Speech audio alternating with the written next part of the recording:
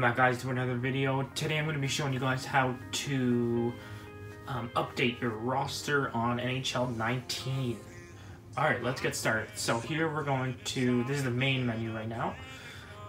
We're going to want to go down and hit the arrow down where it says all modes. And then we're going to want to find rosters, which is in the bottom right hand corner. Hit X.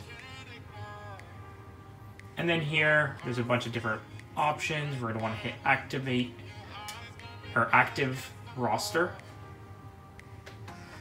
And then here, we're going to let it load for a minute. And then here's all the different rosters that are from EA Sports.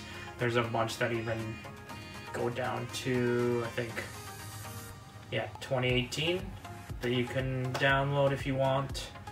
But we're going to do the most recent update, of course, because of the trade deadlines and everything like that.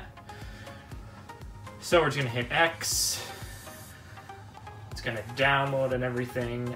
And then you'll get a check mark, green check mark, saying that it is updated and all the new players have been added to whatever team they were traded to or signed to and whatnot. Alrighty, thanks for watching, guys. This is How To Tech Tips.